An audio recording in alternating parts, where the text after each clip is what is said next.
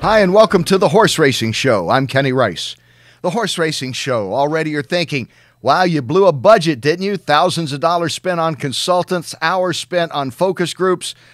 Nah, we saved all that money. It's a simple show about a sport that can be complicated, complex, but people that will make it simpler for you, even the hardcore racing fans, we hope over the next few weeks, as we'll be visited from trainers to veterinarians and all in between that get horses from the barn or the farm to the racetrack. That is the purpose of this, the Horse Racing Show.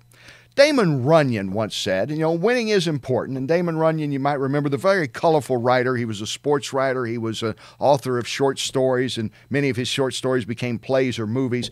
He once took a little fun bit of Ecclesiastes chapter 9, verse 11, and played with that a little bit, where he said, the race doesn't always go to the swiftest or to the strongest, but that is the way to bet. And betting, again, is part of it. And then again, you're saying, what, a Bible verse already? Are we going to ask for money? No, that may come a little later on in the show. But trust me, anyone that's ever made a bet, they're praying as their horse is coming down the stretch. All of a sudden, everybody finds religion in a photo finish. Ecclesiastes also, by the way, the Birds took a text from that and turned it into a hit called Turn, Turn, Turn. See, different layers. It all works out, we think. We hope. Getting back to Damon Runyon. Yes. Do you have a movie that you really like that features his characters? Ladies and gentlemen, Thomas Kenny joining us. Yes, you know what I do, Thomas. And the characters became famous as Runyon-esque. He wrote a lot about bookies and racetrack people and the boxing world people and actors, and they were always colorful guys, and they had great names.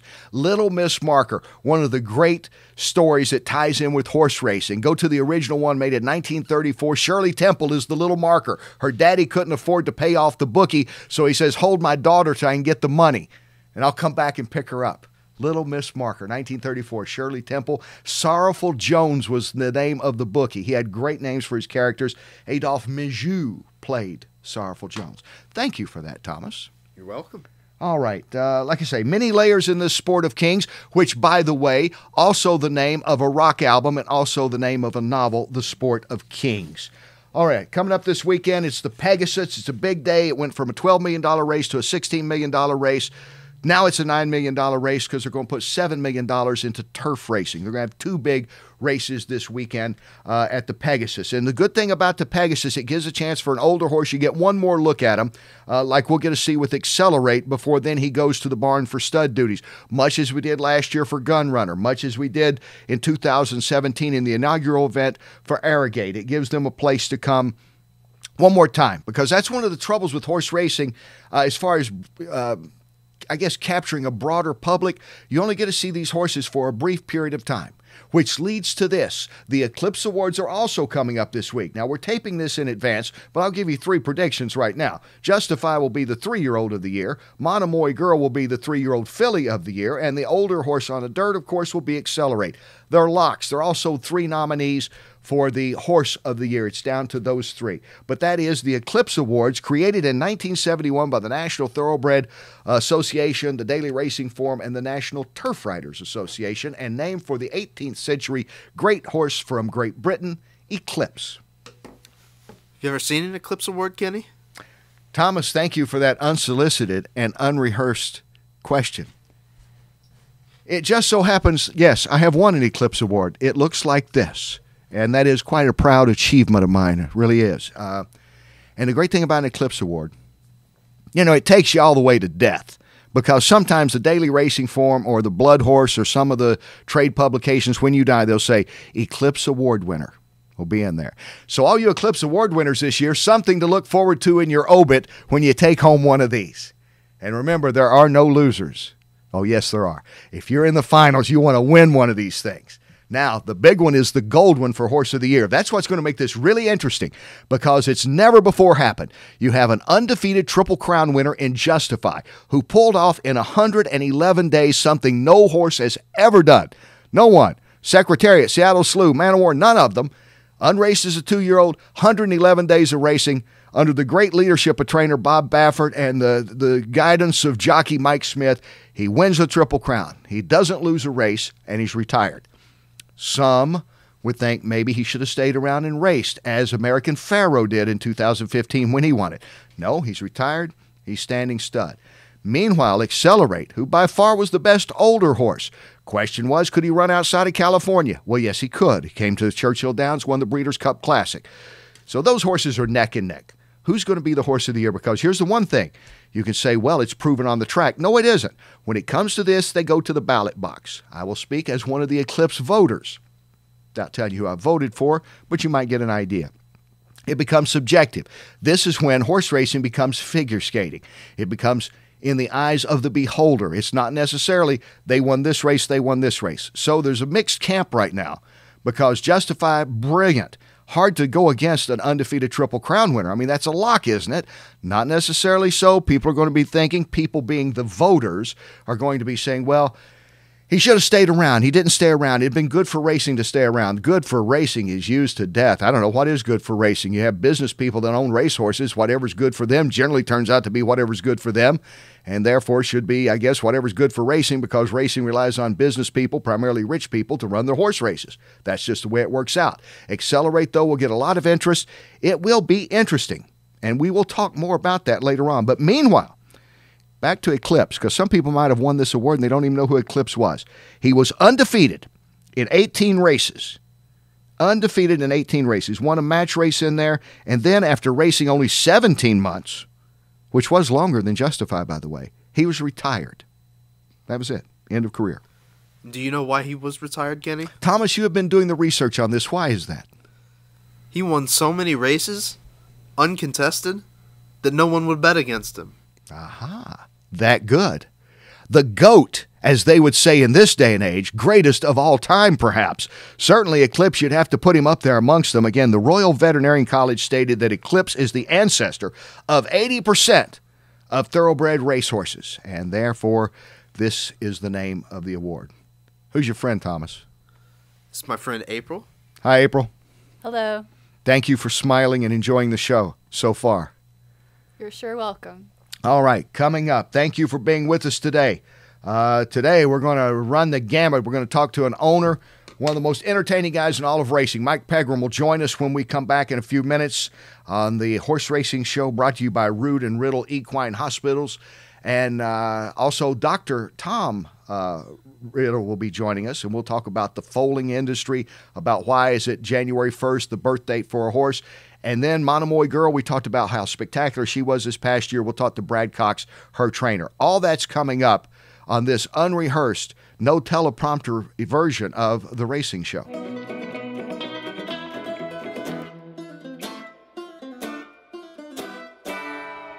Welcome back to the Horse Racing Show, a simple show that tells you about horse racing each week. When they said, who do you want as your first guest, without hesitation, I said, Mike Pegram is the only one I want to get this show on the road. I've known him for years. He's a great friend. I don't know any owner that enjoys racing as much as Mike and really enjoys when he wins or when he gives it a try. And, of course, you know, real quiet, Silver Bullet Day, great horses that he's had among many. And he joins us now from right outside of Reno, Nevada in Carson Valley, I do believe. Mike, welcome into the show. Thank you, Kenny, and thanks for the kind words. Well, as you know, I mean them. And, you know, and everybody in racing is not as sincere as you and I are. Well, everybody in racing don't have as much fun as you and I do. We know we ain't dealing with brain surgery here. You know, I always laugh about that, and it's a tough audience sometimes. I hosted 4 Eclipse Awards, and it's wonderful, and everybody that wins them, and you've won them, it's all great. But sometimes people do ask, that seems to be kind of a very stoic award ceremony, say, compared to Oscars, Emmys, any kind of sports show. You know, some people don't get into it as much as we do. Oh, isn't that the truth? There's been a couple of those I wanted to take a pillow to. But, hey, we're changing, though. I heard they got Snoop Dogg playing down at the Pegasus this weekend for headlining their entertainment for the big Pegasus event. So I'd love to see Snoop Dogg at the Eclipse Award. I don't think he'd go over real good. You know, Snoop Dogg at the Eclipse Awards, wouldn't that be interesting, Mike? Because halfway through with just a second-hand thing, everybody'd be getting up, going back and getting extra potato chips and Doritos. Well, there's one thing about it. They wouldn't have to be censoring my horse's name anymore after Snoop Dogg got done with them. Well, and that brings me to this. Before we talk about any more of the horses, the names. You were on the no-fly list, as we'll say, of the Jockey Club for many years. You might still be on it because of such names as Is It In Good and a few other names that you named your horses that the Jockey Club thought, well, maybe we ought to take a second look. That was after, obviously, got on the track and had success. I always enjoyed that. I always wondered, what name is Mike Pegram coming up with next? We had a little fun with them, and they didn't appreciate the humor of some of the stuff. But on the other hand, like I always told them, we're not at Disneyland. We are at gambling. We are out here losing money, drinking beer, and having fun. And again, I never named a horse that I wouldn't say in front of my mother, and I had more respect for her than any woman in the world. So I figured if I put it on paper, they should accept the name. But you know what, Kenny? They didn't see it that way. You can't have fun in this sport sometimes. Football, basketball, baseball, you can have fun. Sometimes you can't in horse racing. What can I say? But we're trying to... We don't look as ridiculous as some of these wide receivers that score touchdowns. I would like to talk to those guys and ask them what in the hell are they thinking when they do some of the stuff they do in the end zone. That makes my name look tame. Yeah, it does make your name look tame.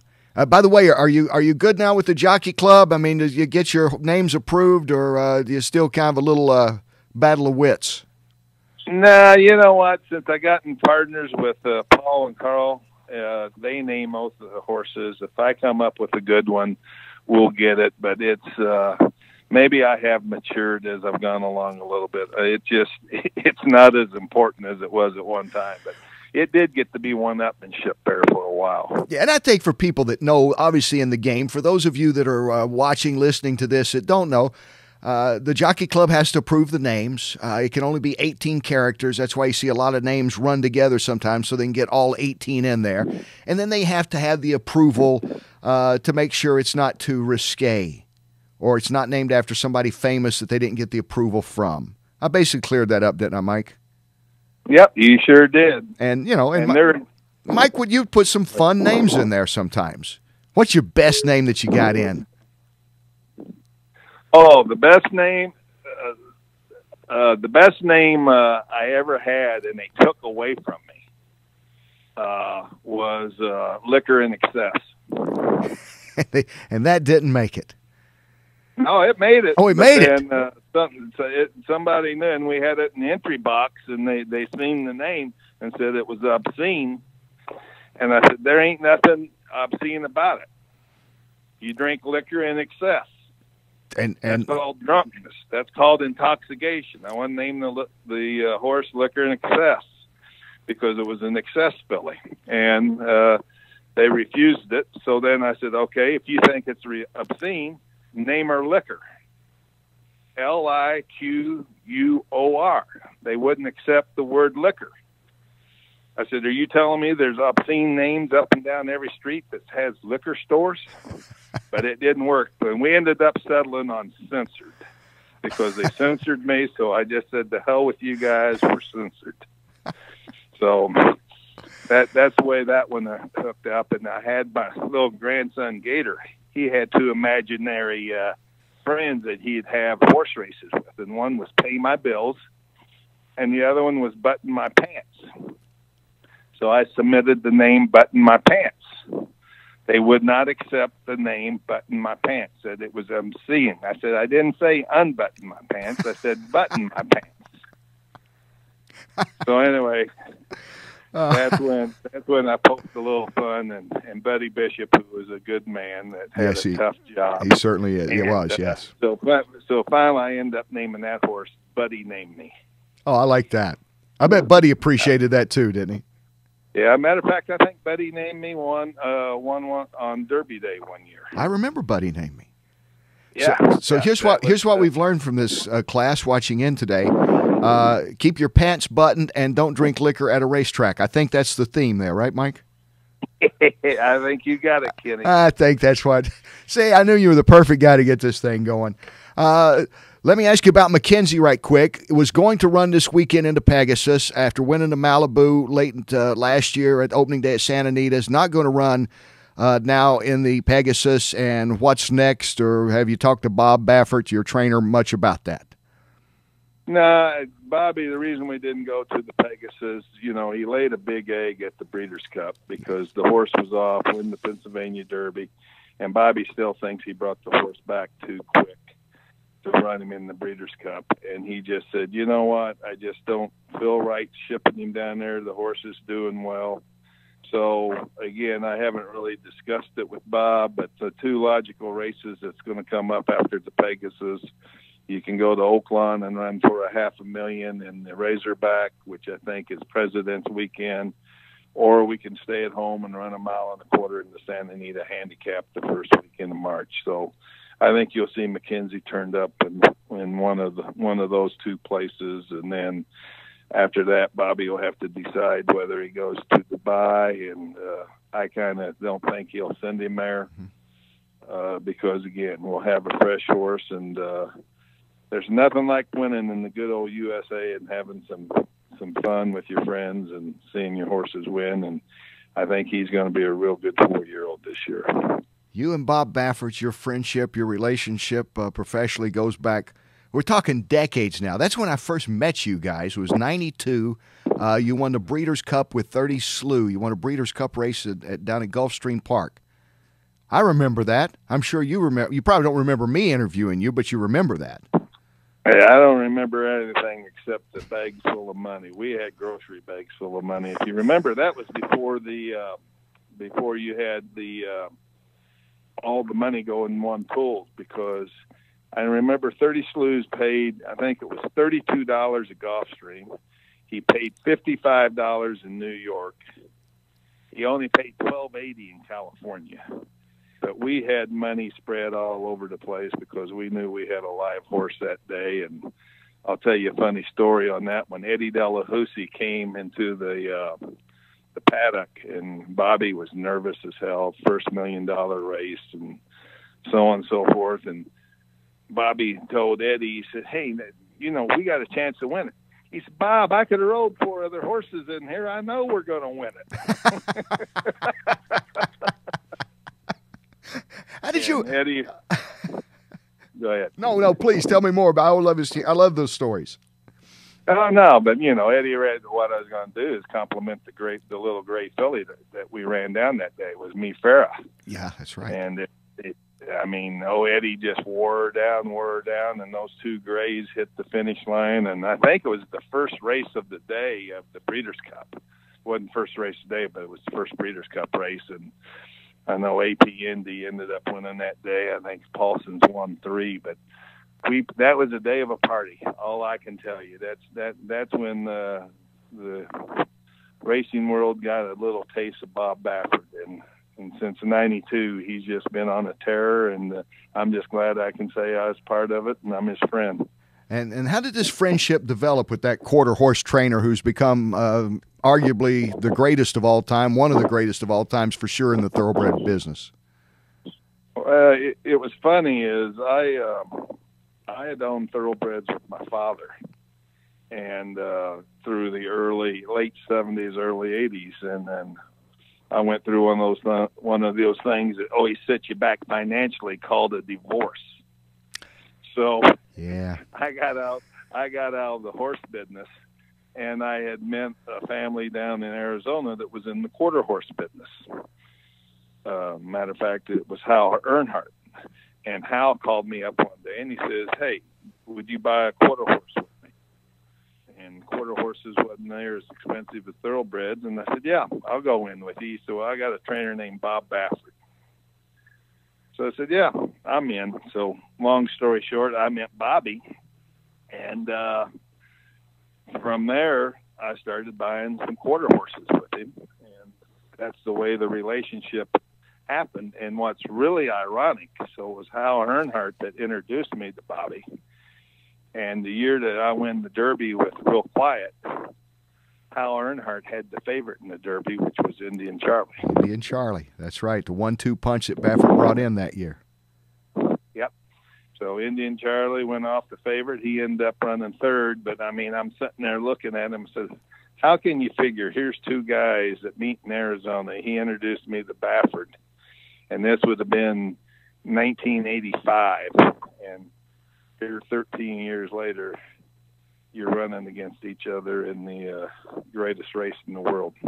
You know what? That's the favorite thing. Stories like that, I think, appeal as much. I mean, let's face it. People are going out and gambling. That's it. They don't gamble. They don't have races. We know that. But those kind of stories appeal to people, I think, in general, and get people interested in the sport as much as trying to teach them for the first time out how to wheel a trifecta or something like that. You know, let them learn a little bit about the people and the personalities, and I think they come to the track more. That maybe drives them more. Oh, there's no doubt. It's no different than racetrack's the only place in the world where a billionaire will ask the guy parking his car who you like. That's true, isn't it? Oh, yeah. Here's a guy that's got hose in his shoes because he's running and picking up cars, and here's a guy that's made fortunes in his life, and he's asking him for advice. I mean, I love the racetrack. I love racetrackers. I mean, when you enjoy racing at Ellis Park, that means you really love the sport. And I'm not knocking Ellis Park because that's where I cut my teeth on this sport, and I can remember begging my dad to take me every day that he went when I was a kid. And so it's what it is. It's the camaraderie of this sport that you get it from every gambler to gambler, horse owner to horse owner, and all the way through. Now, I can't ask you to pick a favorite horse. That's impossible. But I mean, there's so many, from Captain Steve, looking at Lucky. We know about Real Quiet. Silver Bullet Day, still one of my all-time favorite fillies. Midnight Loot, going back to 30 Slews. Do you have one or two memories of some of those, though, that just really stand out for whatever reason, be it the victory celebration or just the craziness of getting them to the track when you didn't expect it to happen? Well, Real Quiet is the gift that kept on giving, because he was the sire of Midnight Loot. Mm-hmm. And I can tell you all sorts of little tidbits on Real Quiet. But Real Quiet, I mean, he was a horse that, everybody knows the story. He was bought for $17,000. I can remember having dinner at Dudley's the night they bought the horse, because I just came in and said, hey, we bought the fish. I said, who's the fish? And they showed me the page. And unbeknownst to a lot of people, Real Quiet was a well-bred horse. Yeah. And I looked at the page. I said, how much did he cost? They said $17,000. I said, does he have cancer? They said, no. I said, well, why are you calling him the fish? He said, well, he's like a tropical fish. He looks beautiful from the side, but when he comes at you straight up, if you put up your finger, you can't see him. He was so thin. But, he was the ugly duckling that grew up into this big, beautiful, magnificent horse. Yeah. That, they should have won the Triple Crown, but, that's the way racing luck hits. But then he did come back, and he sired two great horses for me. One was Pussycat Doll, who was a multiple Grade 1 winner, and then the other one was Midnight Loot, who has gone on to be a very reputable stallion in himself. So that's the reason I say Real Quiet's the horse that just keeps on giving. Oh yeah, and that was a special year and brought a lot of excitement. And honestly, I wasn't even sure if we'd see a Triple Crown winner, at least in my lifetime. I'd seen so many close ones like that one, a Silver Charm the year before, and we can go on and on. But then that Buddy of yours, he's pulled it off twice in the last 4 years. That's pretty amazing, isn't it? Well, and I got another one for you on this one, and I still believe this in my heart of hearts, and everybody's got opinions in the horse business because that's what makes the horse business. But I always said that Baffert would buy a Triple Crown winner, and not taking nothing away from American Pharaoh or Justified, but Bobby didn't buy either one of those horses. Mm-hmm. American Pharaoh was bred by Zayad, and I think Elliott picked out Justified, and Bobby just trained him. So I still think before Baffert's done, he's going to win a Triple Crown with, not only is he a great horse trainer, what this man has done, well, the only reason why people know me is the quality of horses that he bought during the early days for not a whole lot of money. So he is a tremendous horseman, and I hope he does get his third one. Yeah, it would be appropriate if that happened, that his partner in that horse would be you. He's got a lot of good owners. He's got a lot of great owners, and that's one thing about Bobby that speaks so well of him. And, you know, we all know how irreverent he can be at times. And matter of fact, he can almost be a half asshole. But he, you've seen that side, Kenny. Yeah, I have a couple of times. But honestly, if you guys weren't irreverent, it wouldn't be any fun to talk to you. Oh, no, that's true. But that's the reason why the good Lord gave him that white hair, so he can look like Einstein. You know, now more than ever, he'll be listening to this show, won't he? Yeah, oh yeah. I'll be getting a text. What the hell are you saying on there? He'll say, "What is this? What is this horse racing show with Kenny Rice? What is this thing? When did this come from?" He'll probably say, "Who is this Kenny Rice guy?" Oh, that's that guy that interviews me when I keep winning those big races.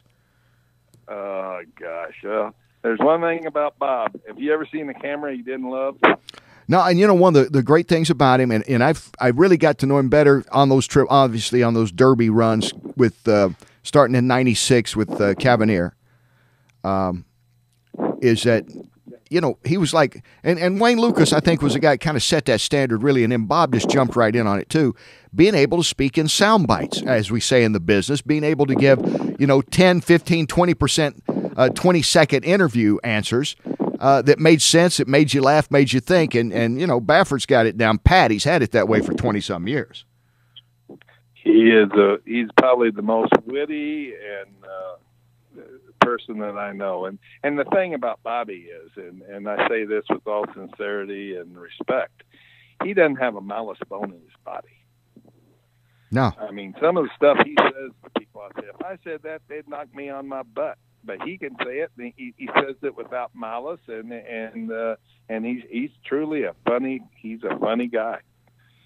Well, you both are always entertaining, and here's an unsolicited testimony. If you're ever out in the Reno area, go to the Carson Valley Inn and stay. I love the place. Yes, my friend Mike owns it. I love the place, so even if he wasn't on the show, and it's got it. You know what? It reminds me of the old days, like when you'd go out to old Vegas and enjoy yourself. It's not corporate run. You know, you don't have to buy your tickets in advance and stuff. That's what I loved about it, and the food's great, by the way.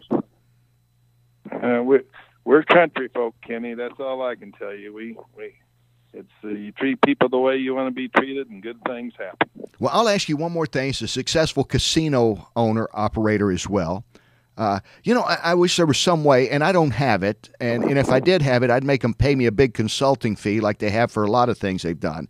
But I'd tell racing, you know, maybe figure out a way to let people in at a reduced price for not the Triple Crown, not the big events, but every day out there. Figure out a way to let them park a little cheap or something. Give them a program, because, you know, you can go to a casino, you can lose money, and somebody gives you a buffet ticket free, and you figure, what the heck, it was only $500, and look, I get to eat a $9.95 buffet free. Hey, I had an old marketing guy told me one day, he said, the closer you get to free, the easier my job is. That's the truth, isn't it? It sure is. Oh. It sure is. So it's, but I tell you, I thank you for thinking about me doing this call, because I always love talking about these horses and this industry, because it's been a big part of my life, and I can never imagine living and not being part of it. Well, listen, thanks very much, my friend, and I look forward to having Mike Pegram on anytime he wants to come on, and especially if Snoop Dogg brings down the house, and I mean that literally, at the Eclipse Awards. We'll have to come and revisit this. You got it, Kenny. Thank you, sir. All right. Thank you very much, Mike Pegram, our very first guest here on the Horse Racing Show.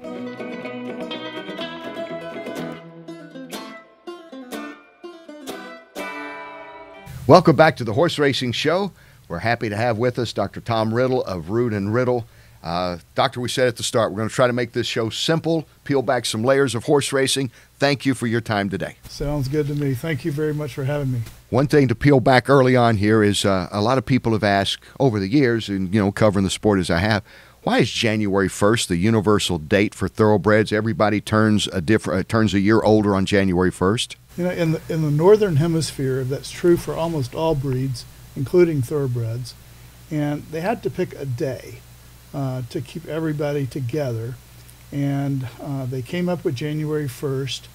Back in the 60s, 1970-ish, they started putting mares under lights, and mares at that time, or any time, would cycle better if they were exposed to lights beginning about 60 days before you wanted them to cycle regularly.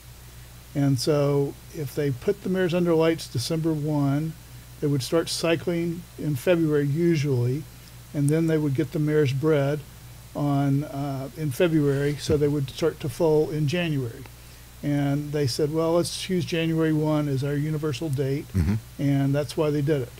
And you want those foals, and you want to get those mares in foal in February, if at all possible, don't you? February, March, not too much later, because you're going to have a very young horse that actually isn't, but technically is 1 year old. Absolutely. It really helps to have that early birth date, although there have been a number of very good horses that have been born later in the year, April, May, but the majority do better if they're born early. They're more muscular, they mature faster, and they sell better usually. And so people like those early birth dates. And the gestation period isn't 9 months as we would associate with humans. No, it's on average about 11 months and 5 days, 11 months and a week. There's some variation in that, just like there is in people. Some mares go early, some mares go late, but on average about 11 months and a week. Worst scenario, isn't it, for a breeder is to have a late foal? Well, not the worst always, but you get a late foal and they're maybe not as developed much and they're going to turn one. You don't like to have late foals. A lot of people breed for the commercial market, so they're breeding to sell as yearlings. And the yearlings do better if they're bigger and more mature. That's been statistically proven. And so they like for them to be born early. Probably a bigger disaster is if they were born prior to January 1, because then, say they were born December 25th, Christmas Day, then January 1, they're going to be a year old, and so they're definitely going to be behind their age group. And it's not like you can go back and say, can I get, you don't get a do-over on it, you don't get a mulligan on this, and I guess you can't go and say, well, listen, he's like a week old, technically. Do we have to give him a year? It's a year because that's the rule, that's the rule, that's the rule. Absolutely. There has to be a rule. People have to have guidelines. And so it's a risk they take if they breed the mare early in February. They could, if she went very early, get a foal in December. Now, as far as a veterinarian standpoint, when would you be out, or someone from Root and Riddle be called out to the farm and you check on the mares and because it is a very technical process and it is a very precise process, the whole breeding, contrary to what some people think where it's just two horses fall in love and have a baby. It's a very defined business. So it is. Yeah. It's fortunately or unfortunately, depending on the way you look at it, it's a very mechanical process. We put mares under lights December 1 so that they will start cycling and be cycling regularly, we hope, by February, and then we are able to get the mare bred. And when we send the mare to the breeding shed, it's anything but, it's called natural cover, but it's anything but natural. There are usually about 6 or 7 people involved in the breeding. The mare ships to the farm, she's unloaded, she's cleaned up, the stallion is brought into the shed, he's cleaned up, he mounts the mare, and there are usually about 6 or 7 people involved in the whole process. No Sinatra music, no flowers. No. It's not anything romantic, but they are letting nature take its course. The stallion gets attracted to the mare, obviously, yeah, and then the breeding takes place. The lights, we talk about putting the mares under lights. So lights would be to make them think that it's a different time of year. Right. They're trying to simulate the oncoming of spring. Mm-hmm. And so we put the mares under lights for 16 hours a day. Most people start lights, say at 7 o'clock in the morning, and then they're turned out later in the morning, and they usually are out all day, and then they come in at night, and they're under lights at night until 11 o'clock. So 8 hours of darkness, 16 hours of daylight. It works in the stall. It can also work if the mare is in a lighted paddock. As long as there's nothing she can hide behind, as long as she's exposed to the light for those 16 hours, she should be fine outside. Although the lights are the primary reason the mares cycle early, but if the temperature is too cold, the mare isn't going to cycle as well. So warmth helps. So ideally you would like for the mare to either be blanketed or in a stall so that she is kept a little bit warmer than she would if she were out fighting the elements.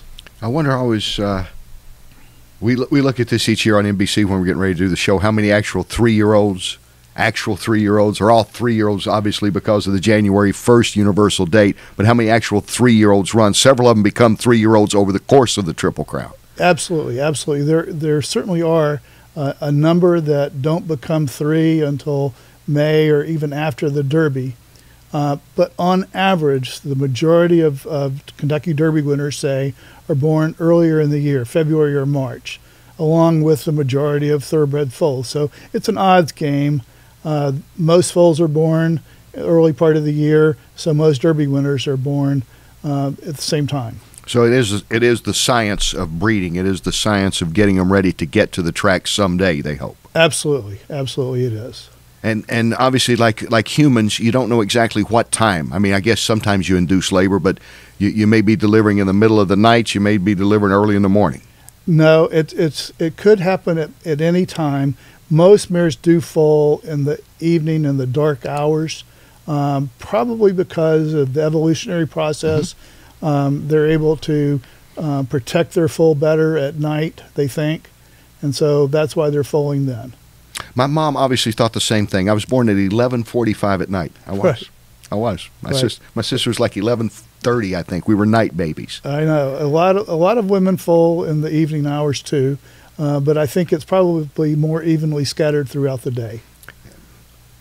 So people don't even know this, do they? A lot of people probably are hanging around the track today that said, I did not realize that about the lights and getting the mares ready. And I guess they don't have to. They just have to say, I noticed he had a big race at the fairgrounds and he's coming to Kentucky. I think that you're exactly right. A lot of people that are very, very much in the horse business don't know about the breeding end. And a lot of people in the breeding end don't know about the horse training business. So it makes sense that you don't know everything. There are a few people that have had exposure to almost all elements of horse racing, but most people have one or the other, but not both. In some ways, it's probably for the best. Yeah, I think so. I mean, I think those people that know a little bit about everything are very valuable, but that doesn't mean that somebody doesn't have great success even if they're not aware of what goes on in all aspects of the business. As far as like at Root and Riddle, you do cover all aspects, don't you? I mean, there's probably from the surgeries to the foaling, everything in between, horses on the track, horses that are being retired, whatever the situation. We do. We're very fortunate. We've got about 58 veterinarians in Lexington and about 10 or 12 in New York and about 10 in Florida.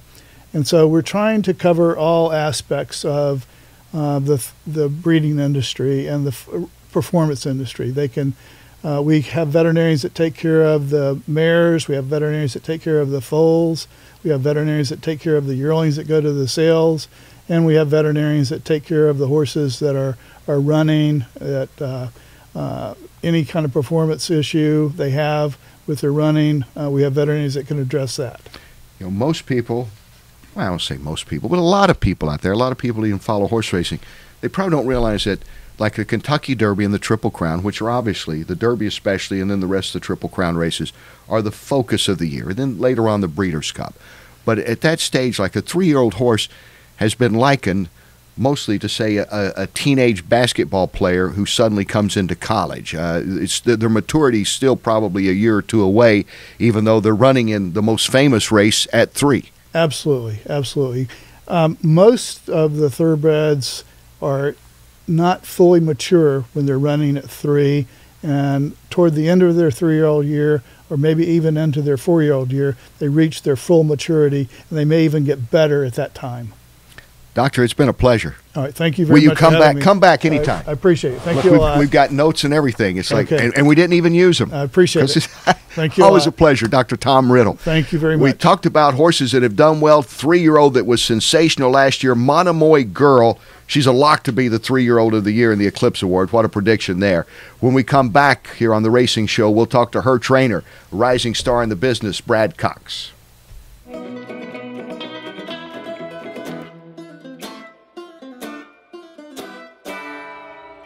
Welcome back to the Horse Racing Show. I think he could be the next big thing in horse racing, and I bet he loves that introduction I just gave him. He's Brad Cox, Monomoy Girl, a lock to be the 3-year-old filly, nominated for Horse of the Year along with Accelerate and, of course, Justify. And Brad joins us now from Florida. Brad, thanks for being on. Thanks, Kenny. Thanks for having me on. So what's this year been like for you coming off the 2018 season? And you have one of the best filly of the year for sure, and one of the most impressive fillies in a long time. What was that whole deal like for you to go through the campaign with Monomoy Girl? Well, it was an amazing ride, throughout her 3-year-old year, and just how consistent she was from start to finish, from basically February through November. She was just ultra consistent and, stepped up and give us a big effort every time we let her over there. So it was a huge accomplishment, and she taught us a lot. She's a very nice filly, and hopefully comes back as a 4-year-old and can do, stay unbeaten and continue to pick off grade ones as a 4-year-old. What do you do now? What's the game plan for her in a perfect world, giving her some rest right now, getting a little sun on her back in Florida? Where do you go from here now with her, Brad, if everything goes as you hope? Well, next week she'll ship to the fairgrounds in New Orleans. That's where she wintered last year. We'll prepare her there for a start in either. Right now we're looking at either the Apple Blossom at Oaklawn, I believe runs the middle of April, or the La Troyenne at Churchill is kind of the 2 races we have marked right now. But, once we get her in, start training her, get closer, ultimately she'll tell us when she's ready to run. But those are the races I feel like we have marked right now. And, we try to string a group of grade 1 races together, starting with those and hopefully ending in the Breeders' Cup at Santa Anita later this year would be the plan right now. More people got to know Brad Cox last year. I mean, I've known you for several years, but more people got to know you. You know how it is when you have that breakout year. We've seen it with every trainer. Going back to, I remember Bob Baffert having that when he brought Cavanier in years ago to the Derby in '96. Mm-hmm. Not everybody was familiar with him. Now that more people are getting familiar with you, how's this changed things for you? Maybe at least you're getting more free dinners. I don't know. No. Or people expect you to take them out for dinner. Yeah, that's probably it. Hey, you won the Breeders' Cup. Let's go to dinner on you. That's right. But no, it's been good. I mean, it can only be a positive, really, as far as attracting clients with promising stock. Sending you horses that either they've had on their farm that they think a lot of, or have them with a trainer in Ocala or somewhere that nice pedigree horses with nice pedigrees that, or either were purchased at private auction. So it definitely attracts quality horses, and ultimately that's the goal, is to acquire those type of horses and have Breeders' Cup horses, Monomoy Girls, horses like that. That's what everybody's after in this game, and when you're able to have one with the campaign she had, and it just helps your business, that way. Brad Cox is with us here on the Racing Show. Of course, the great filly Monomoy Girl. Her 4-year-old campaign will begin a little later. Brad, as far as coming into the first year, you know, we all make our plans, what we hope to do, where we're setting up time to take off work, vacation, or whatever. With you trainers, it's pretty much 12 months a year. But how far out do you try to plan for any of the horses you have? Do you get, when you get the conditions book and you see the races that are available, do you set it up on by a quarter system? Do you look half a year in advance, or do you look week to week in advance? Oftentimes with just, I would say the average horse, you're looking at a monthly schedule. Like you said, the condition book, like, for example, being at the fairgrounds right now, where we're running a lot of horses, they're on a month. The condition book lasts a month. So, you know, you work off that. You know, you always have your extras each day that come out on the overnight that you work off of, you know, trying to find races and spot your horses along the way. But, you know, I would say, you know, with the average horse with conditions, maidens, stuff like that, you're probably looking about a month in advance. You can kind of get an idea. It's very difficult getting these horses in. People don't understand that lots of times, but, you know, get them in the proper spots can be challenging with, you know, right races filling, you know, what surface, you know, you're trying to get them on. But for the most part, I'd say a month in advance. Big horses like Monomoy Girl, graded stake horses, you know, same thing, month, 6 weeks, 2 months in advance. You can get a pretty good feel for where you're going and where you're heading with them. We're taping this before the Eclipse Award, and you know you're a lock for the 3-year-old filly. Do you have your tux ready? Was it a rental or did you buy for this? I bought one because I'm hoping to go back in the future. That's what my son told me the other day. Go ahead and buy one because hopefully you'll get to go back in the future. But yeah, that's the plan. You're always hoping to be able to attend something like that. It's a prestigious award, you know, the Eclipse, and I'm just glad to be a part of it with this filly. You know, that's what makes you so good. Seriously. You plan ahead. It was a great move to go ahead and buy the tux because this will not be your last Eclipse Awards. There, my biggest prediction ever on this, the inaugural show. There you go. I hope it holds true. Hey, Brad, thanks so much for your time. Always appreciate it. And we'll catch back up with you during the season, okay? All right, sounds good, Kenny. Talk to you soon. Thank All you. right, all the best. Brad Cox with us here on The Racing Show. We'll have more right after this.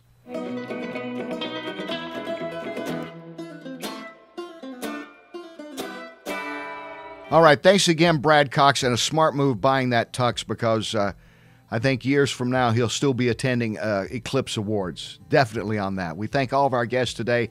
Brad, Mike Pegram, always fun. You'll listen back to Mike Pegram's interview, I'll bet you. I bet you'll listen back 1 or 2 times to that. And Dr. Tom Riddle for breaking down about the foaling season, January 1st birthdays and all that. We look forward to talking more with the veterinarians at Root and Riddle hospitals as we continue on with the racing show.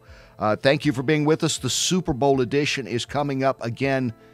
Well, the Super Bowl's coming up again. The Super Bowl edition is coming up next week here. Yeah. What is that, April? Oh, this is a nice water bottle. Oh, okay. Thank you. Thank you for not opening it until right now as we get ready to say goodbye. Thomas, April, thank you. Ben Chaffins in there on bass and drums. Our lead guitarist and leader of the band, Scott Hall, thank you. Thank you for being with us. Join us again next week on this show we call simply The Horse Racing Show. I'm Kenny Rice. So long, everyone.